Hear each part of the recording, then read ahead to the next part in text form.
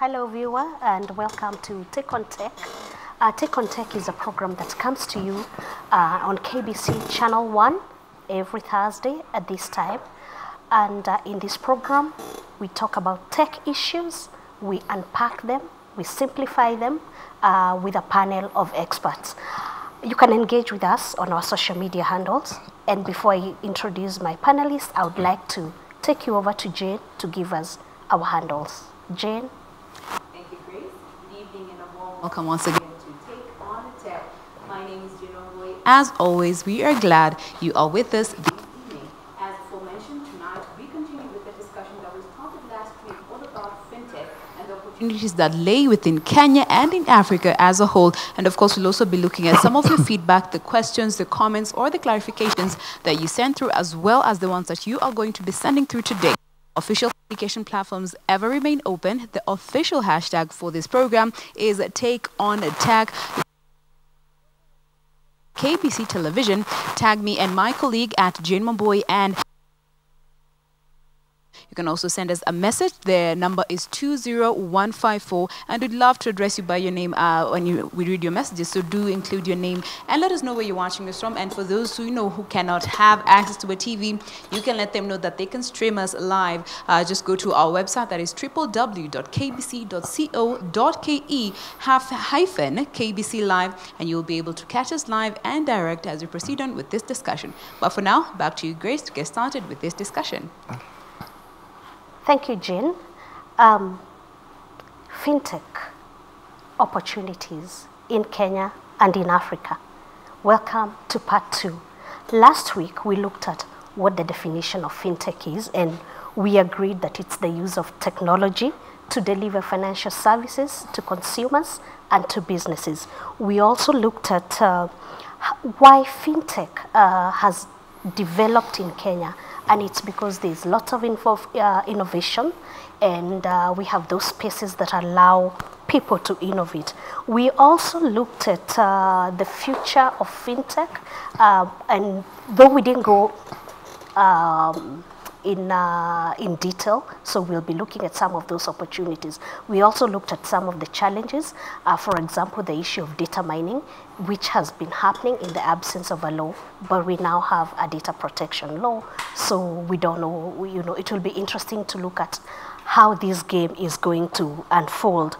We also looked at the issue of protection of consumers, and so today we specifically want to focus on what opportunities exist in the fintech area. And so I would like to introduce my panel of experts, same panel that was there last week. And I would like to start with, on my immediate left, Ali Hussein. Ali Hussein is a co-founder and CEO of Kipochi, which is a fintech. I would then go to Mary Mwangi. Karibu Mary. Mary is the CEO of Data Integrated Limited. And then we have George Njoroge, who is the CEO East Africa Data Handlers. Karibuni sana. I think we will go straight into the topic. Now, last week we were just discussing about fintech and how people are borrowing, how people are lending using the financial technology. We noted that there is that element of finances, but today we want to look at what are other use cases for fintech, so that then it just doesn't look like it's a money idea. And Ali, kick us off. Great, thanks, Grace. So, I guess the first thing that people talk about when we're talking about fintech, you're talking about mobile money, you're talking about banking transactions, but let's also look at other use cases. So let's look at insurance, for example. Now, just a bit of background, when you look at insurance in this country, it's less than 3% penetration rate within the country.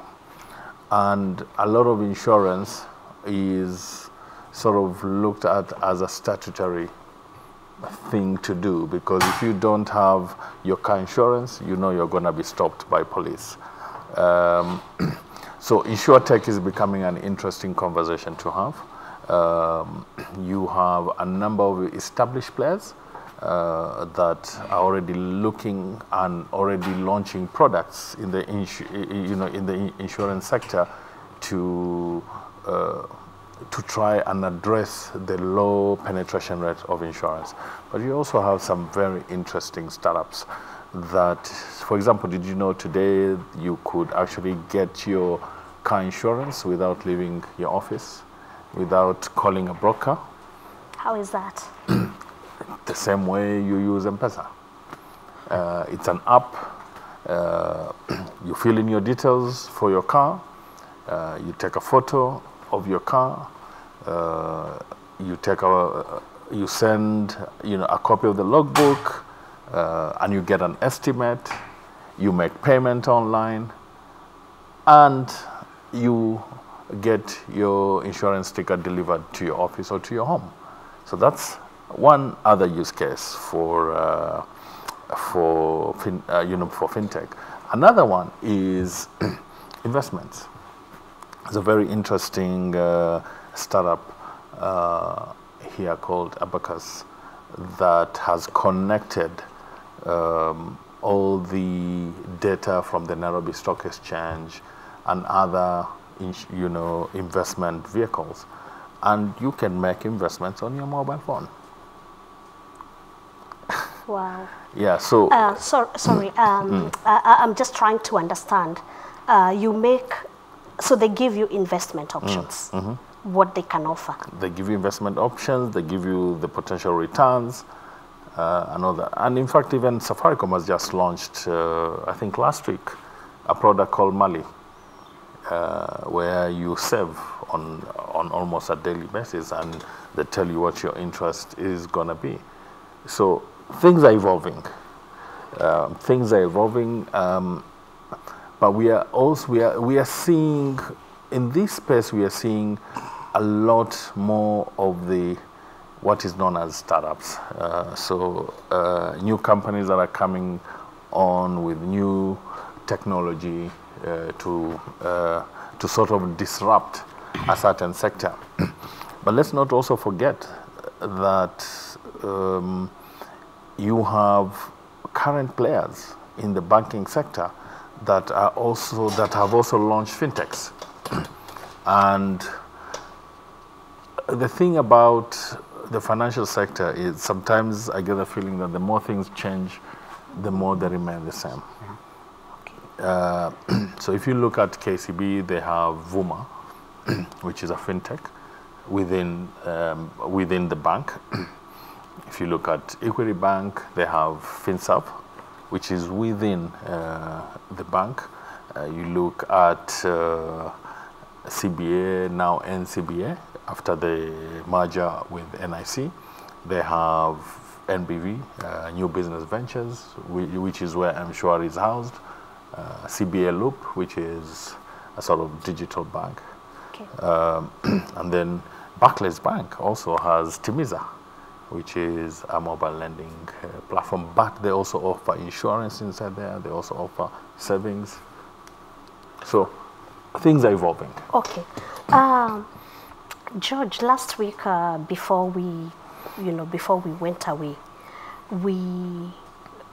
you did mention something to do with tea farmers, and knowing that this country relies heavily on agriculture. Yeah. Maybe you want to tell us more about how fintech then is either influencing or changing that particular sector. Okay. So I think one of the things that we observe, I think that we pointed out, is that fintech is using technology to do largely financial services. But as Ali has pointed out, it's gone beyond financial services. And if you try and look at banking as an example, banking started off as the old way of keeping money. I think today when I was coming, I was trying to remember how my old grandfather used to take money for him at the postal corporation. And they only had a book, and they would record his deposits. And the way they would do it is very simple. Go, You'd be asked his name, you put his name, you put in the money you're putting, and he could never bank into a different branch unless his branch, as until, because there was no technology of moving that particular card that was holding his deposit, until now technology came along. Technology made it possible for him to come and become dependent on the same bank, but because he trusted it. One of the things that you will observe about banking and financial services, for so many years it's been built on the credibility of the bank.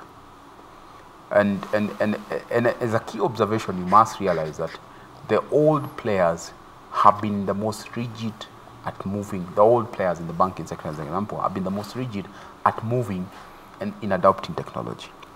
And new players now have come in and brought in very emerging technology. To bring the context home, we are saying that that credibility has moved to what is called utility. The utility value is where you're looking at, if for instance today, I look at a commercial bank as an example, I don't relate with them in relation to how well the ladies at the bank serve me, or how well I am happy with the bank and how much I trust the bank.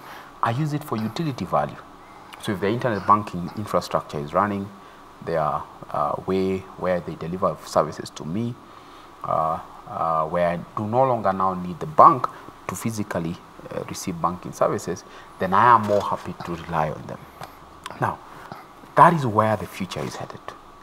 But it's going further now and affecting other sectors, starting with an example of tea farming, where you have more than 50,000 farmers farming tea. How do you ensure that their bonuses and their payments are made on time? How do you ensure that the service delivery that is being offered by them to the tea and delivery entity ensures that these farmers are also made to understand there are more additional services and built on technology they can be given to ensure they can do beyond now the actual delivery of tea. He'll receive money on technology, he'll disperse and be able to be notified his grading of his teas using technology, and that is where the future is headed. Because the challenge that we have in emerging opportunities is that when the old players refuse to enter into that space, they end up being replaced by new players who are responding to the utility requirements of the customer. Because the customer of today is a customer of here and now. I want to be able to receive the services that I'm looking at now.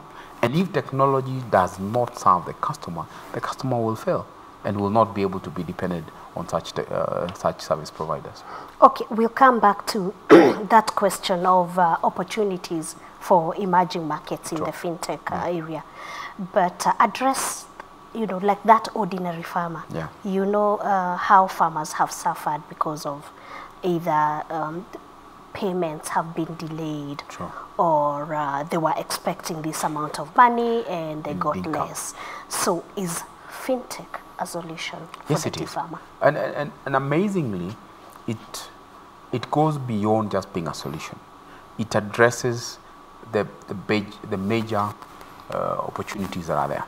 There's a company that is interacting with a lot of farmers that largely does what you call satellite pictures of the ground itself and the productivity of grounds, and integrates that with the productivity of the farmer over the years, and takes that as part of the artificial intelligence and machine learning, and tells the farmer there's a likelihood that your yield will increase or decrease based on all these possibilities. And with all these possibilities, there's a likelihood that your bushes will produce within this level. So you are able to predict your productivity and your income, not only now based on you just waking up in the morning and believing that today my bushes will produce, but there's a clear observance from satellite pictures that are being provided to yourselves as a farmer, and from possibilities now being provided real-time information that is there. One of the most amazing things that technology brings is the data capability, analytics and machine learning. Because without analytics and machine learning, a lot of us will not be able to see the future. Because the future is based on what? What has happened in the past, and plausibly being able to tell exactly what tomorrow will hold on exactly how the future has been. And that is what we call machine learning in simple English. Correct. We are going to come back to that question. Okay. But just to now, Mary, dovetail into what both Ali and George have pointed out, we see a lot of changes happening. And are there ways in which fintech is, say, changing the way ordinary women do business? I think there is a lot of it. And like George has said, if you look at farming, when a woman takes her produce to the market, just knowing, is it increasing, is it decreasing? There is now statistical data to actually tell you what's really happening on the ground. And just not to talk about just the woman herself. Yesterday, I was looking when the results came out for, the people who finished Form 4. And here there was data which was tracking the number of students that did the exam at the class 8 level. And then it goes on to show how many of them did the exams at the Form 4 level per county. I've never seen that data before.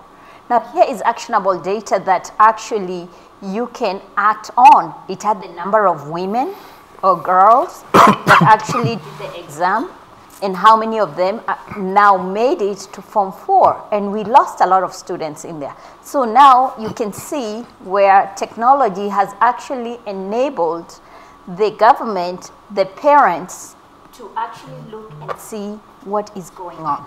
The same thing is happening to the farmers also. You can start looking at what was the yield this year.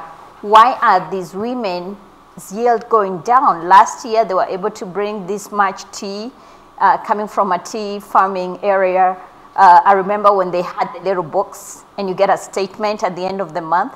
But now you don't need to do all that. They actually have a system where they're able to tell you how much tea you've brought in. You're also able to see which market. I think there's a couple of fintechs that are actually able to tell you what the price is at the market. And so you know when to actually go and sell, where you can actually sell, what are the opportunities. Some of the brokers sometimes will take advantage of the women not knowing what the price is at the market, and so they would give them lower prices. But now you can easily check through an SMS on your phone the cost of what your goods at the local market.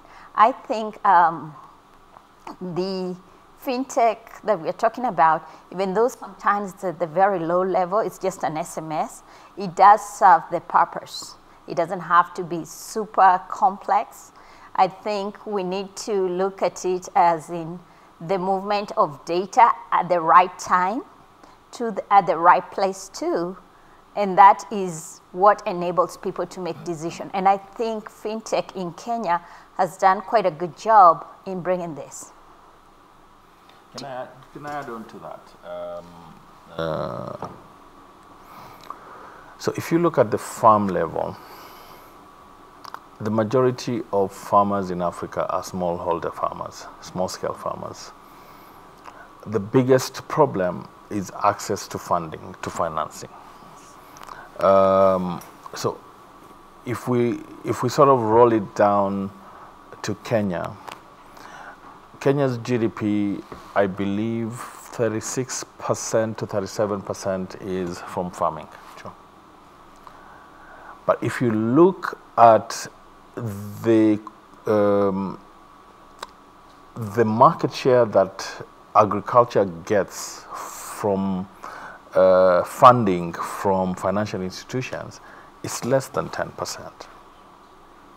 So there's a huge discrepancy between what the country can actually do from an agricultural perspective and what the financial services sector is doing to actually uplift the farmer. But if you ask the financial services sector, the problem is usually about data, as George has sort of alluded to. So how do you bridge that gap? So let me give you a scenario. We have had horror stories about dairy farmers pouring milk. And yet, there are certain parts of this country that don't have enough milk. Okay? So that's an infrastructure conversation, which is not part of our discussion today. Today, you're right. But those same farmers, if they deliver their milk to, say, a cooperative depot, the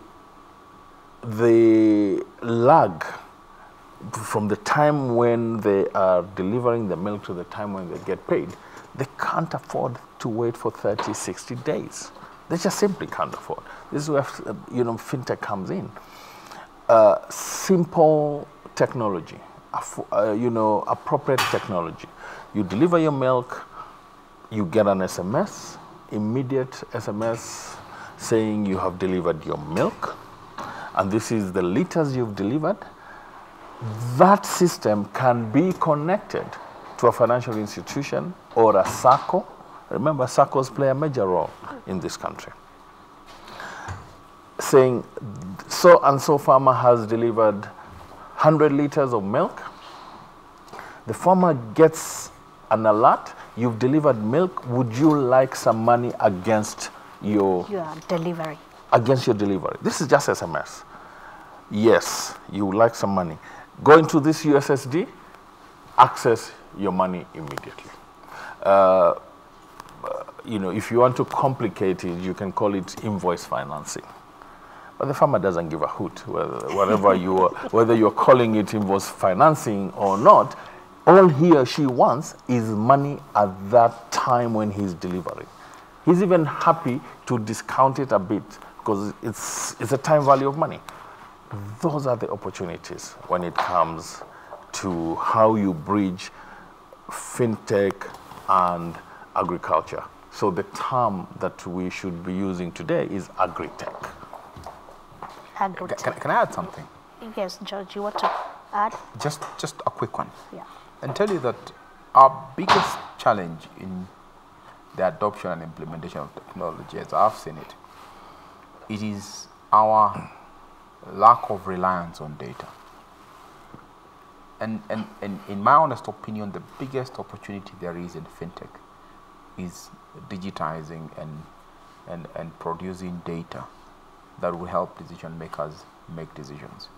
I recently was trying to do a research for an entity that was trying to look at what is the percentage of CEOs that make decisions based on data and accuracy. And 90% of us, and I'm guilty as amongst the 90, we make decisions on fancy numbers and my so-called experience as a CEO, but I don't depend on data. I today was meeting somebody who was telling me that, as an example, a lot of the people that we are seeing an emergence of quick loan mobile lending applications. Some of the new startups that are coming in on mobile lending are closing business within 3 to 4 months. Why? Because they depend on data to lend to you, but they have not built mechanisms to additionally build a new data to understand that George or Ali is indebted to this level to these other guys. And without that data, they make a decision on one facet of data that ends up giving them significant losses, because you find that people tell you, and this can be done, they have borrowed from 3-4 lending apps. Right. And they are indebted to them. So I say data drives decision making if we have to reach that very future that we are looking at. Can I just add? I think the issue of data is very interesting, and I think we need to discuss that in relation to fintech and how organizations are doing it. But before we continue, we just want to hear, Jane, do you have any feedback from us? from social media. Yes, we definitely do. The hashtag is Take On Tech on Twitter. And let me just start with one tweet here from Busara Center, which says there is fear of some sort between the fintech space and regulators, and that fear needs to end so that fintech can thrive in Kenya, Africa, and beyond borders. Then it goes on to say, in order to help this come to life, we need a smart regulation. It is the key to the financial inclusion momentum that is slowly but surely taking root here in our country. We have Kawera, let me quickly get that, Kawera, who says, when it comes to behavioral economics, how does it link to financial inclusion, and how can it impact fintech here in the country? All right. We also have, let us quickly move on to the other hashtag right here. Let's get as far back as from Jirani's Food actually says, agreeing with George Njoroge, you know, future bankers will become programmers. This is a tweet from last week. We're also summing up some of the feedback that you sent last week. And he goes on to say, we need to discuss cloud computing technology and the benefits it brings to modern businesses. All right.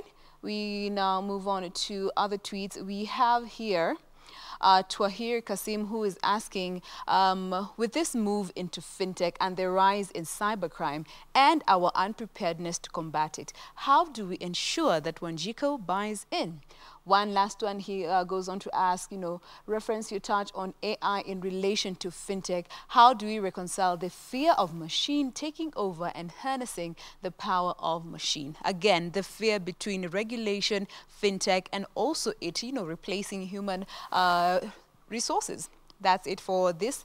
As of now, the hashtag still is a Take on Tech. Keep them coming in. We will be sampling them as and when they do come in. Back to you, Grace. Oh, thank you so much for those of us who are following us and giving us feedback. The issue of regulation we must deal with, but let's first deal with what we were discussing before we took a break. Now, the issue of digital identity, the issue of data, data in use of, mining, data mining, so that then you're able to tell what sort of customer you have. And, digital, somebody did comment and said that digital identity is becoming the new money. So what are the implications of this? When we look at, for example, FB and Facebook, they've also moved into payments, and digital identity then has become part of that Forex or foreign exchange. Mary, do you want to give us a comment? Yeah, I think when we come to digital identity, I think it's very crucial for any fintech industry to really take off. And some of the things that can be actually helpful is to have a common identity. There is some talk of having a financial identity that runs across countries and actually global. So this would also help some of the issues we're seeing in lending, because with one digital identity, you would actually be able to track that person across the different platforms. So currently, with us not having one unified identity, then you're finding that people can jump from one platform, borrow from one lender, go to the next lender, and then there is no sharing of data across the board. If you look at how many people are utilizing the reporting system that we have for credit check, if, say, I lent to you and then I actually reported that I have lent to you, you have an outstanding loan. Then Ali also lends to you, then he reports. It becomes very easy for sharing data across the platform. This is one big problem we actually have across most of the African countries, is the lack of data, lack of sharing of data. And like you're saying, we have not built the infrastructure that's required for fintech to really operate at a higher level. Yes, we'll have many players, and some will suffer because of some of these. And I think the regulators are also looking to see how this can be achieved to protect not just the lenders and the businesses, but also to protect the consumers themselves, just by having like standardized laws around a common digital identity. I think you've raised the issue because I just wanted to, I'll come back to you to find out whether we really need standardization and why. I know you wanted to comment. So I think one thing that we sort of must appreciate is that the growth of fintech has its foundations with data that has been available, that established players have not until very recently been actually using that. So the reason why the tellers and the branches and the M-Shwaris and the KCB M-Pesas can lend you money without you ever seeing them or without ever walking into a branch is simply because today there is some level of digital identity they can actually verify. All right, so if I am on branch today, if I go to branch, I verify using, say, IPRS. What's IPRS? Okay, IPRS is a, I forget the... Just explain the system. It is a government system that verifies your identity to your name, to your mobile number, and stuff like that. So you query that system, all right? And these systems are sort of have their origin with the credit reference bureaus, the CRBs. Now, before CRBs were sort of very reactive, all right? A bank will ask for your credit check, your credit report. So if you're asking for my credit report of last month and I've already taken 4 or 5 mobile loans, how the hell is that helping you? Okay, as a bank or as a fintech. So today you have organizations, you have credit reference bureaus, for example, one that I know that does this well, what they call decisioning, credit info. What they do is they collect all this data and they look at Ali and say, Ali has 6 loans from all these mobile lending platforms. He is paying them diligently, but there is one he's not paying. So you as a fintech or as a bank, you look at that profile, and all this is automated, by the way. It's fully automated. That So they'll give you a report. Is it what George referred to It as is what George is artificial referring. intelligence? It is what George is referring to. So you've got players today that are already moving forward and really moving fast to actually address the pain points of the industry. And I mean, let's face it, guys. The issue of financial inclusion is sort of overlaps with overlending. So there is a conversation around regulation and self-regulation and policy, which is another matter that I would like to sort of touch on All right. as we get back to this. One of the questions that has been raised in social media has been about regulation, and just wondering whether there is a way to effectively regulate fintech, or whether it is necessary. So I think let George comment, and then we can come back here. Well, I am not pro regulations. I'm a believer of very many things, and I give an example of mobile money. That if you look at Nigeria and Kenya as an example,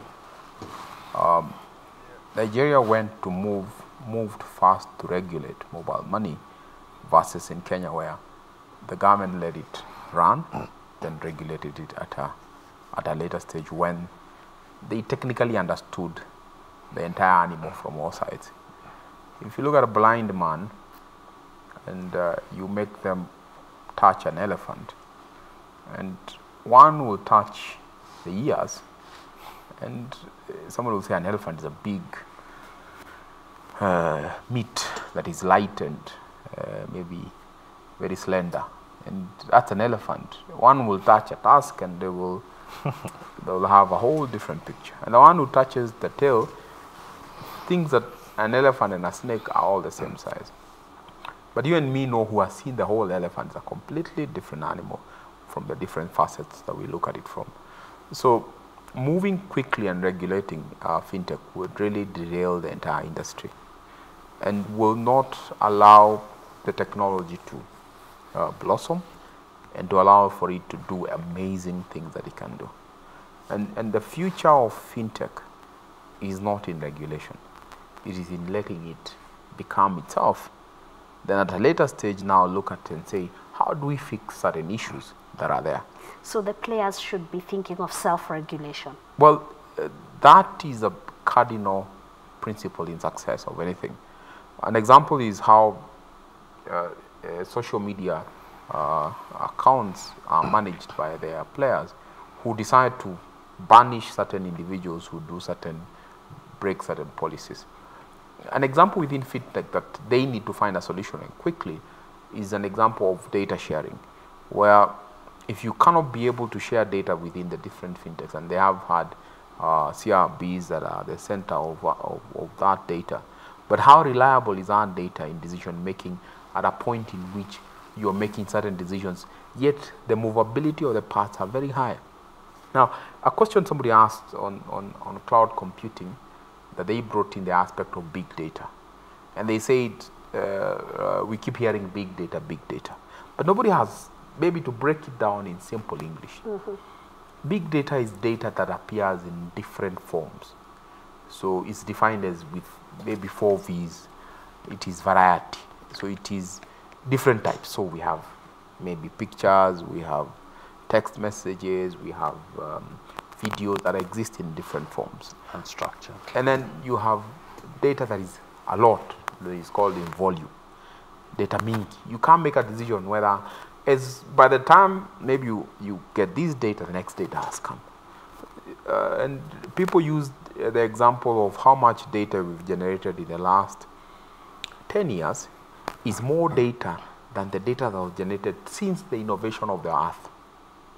10 years, what we've generated in the last 10 years is far bigger than what was generated since the world began. Then there is data that is in doubt. You are not sure whether to depend on it to make decisions and all that. So big data comprises on all these to try and make certain decisions. And all these influence how quickly we are able to make certain decisions to influence our success of all these technologies that we're implementing. Okay. Yes. Ali, you had wanted, but yeah. I think quickly, because we are running out of time, and I would like Mary to speak about standardization. My sense around policy and regulation is sort of different from my brother George. First, let me say not everything needs to be regulated, for sure. But let me also say one thing. There used to be 3 things that were a given in life. You are born, you must pay your taxes, and you must die one day. Please add a 4th one, regulation. Whether we like it or not. And the reason why is that governments worldwide are getting flat-footed.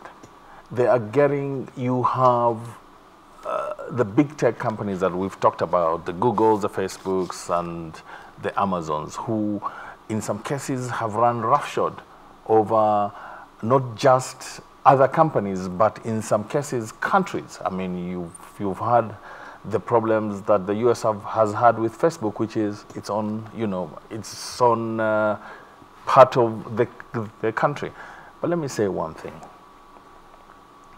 from an industry perspective, we must have a seat at the table when policymakers are discussing issues around our industry.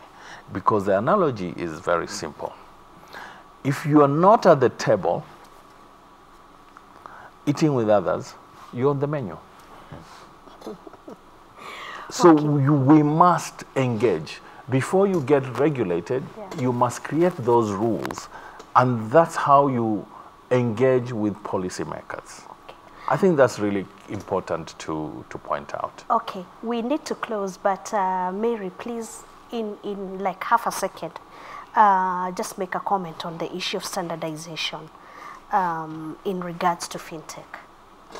I think when we talk about fintechs and we're talking about standards, they're going to vary depending on the industry. But I do believe that if we put proper standards, then it helps, like the standards of how do we share the data. We are sharing information. What type of standards should this information meet? How is it being collected? Where is it being stored? What rules are there across the whole, I'd say, the continent? Then that helps us collect data more. It helps us also work with it, and it will also help us to digitize and automate the small businesses that will be able to plug in much easier. And for anyone wanting to come in and create a tech business, then they will have something to guide them. Okay, that's it for today. Take on Tech, fintech opportunities in Kenya. Thank you very much, our panelists, Ali Kasim Hussein, George Joroge, and Mary. We are actually very happy that you have been able to expound, and we have listened to different issues, data mining, innovation, what needs to be done, and we hope that Kenyans have learned something. I now take you over to Jane. My name is Grace Gidaiga. Well, with that, we want to call it a discussion, but thank you so much for being with us and sharing with us your views and feedback in regards to this discussion. Remember to join us again every other Thursday right here on KBC Channel 1 from 7:30 to 8:30 for nothing but the best when it comes to matters to do with tech. My name is Jane Wamboy. Do enjoy the rest of your viewing. Good evening and good night.